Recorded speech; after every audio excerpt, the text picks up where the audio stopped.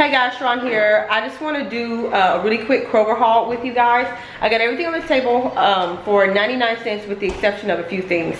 What I normally like to do is when I go to Kroger, I like to buy things before I need them just because I can get it for a lot cheaper. So they had a sale. It was 4 for $4. So these were $2.50 a piece, but because I bought 4, I got them for $1.49 a piece.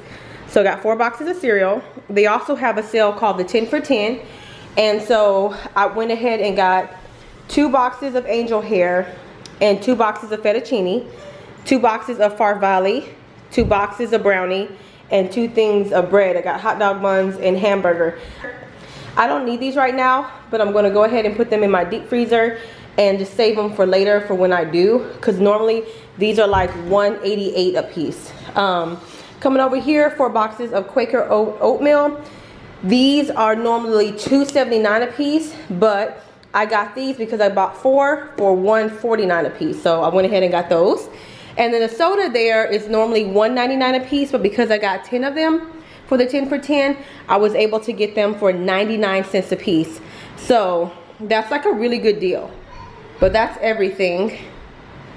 So you can kind of see. And I'm really trying to put food away for when I go on maternity leave because I want to have food stockpile.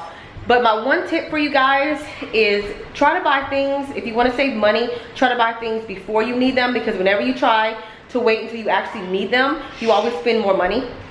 So that's just like a easy tip. I know that I am going to be having a party soon, so I went ahead and got the soda now. So if I would have bought 10 bottles of soda, it would have cost me $20 because it's name brand. So I went ahead and got it now and I saved $10. So this would have also been a better deal if I would have couponed it, but I got everything on this table for $32, and that's a really good deal if you know how much everything retail for. I'll add it all up and I'll show you how much the savings brought it down. But I just wanted to show y'all my food haul from Kroger just because it's a good place to shop and they have really good sales. All right guys, I'll see you later. Bye.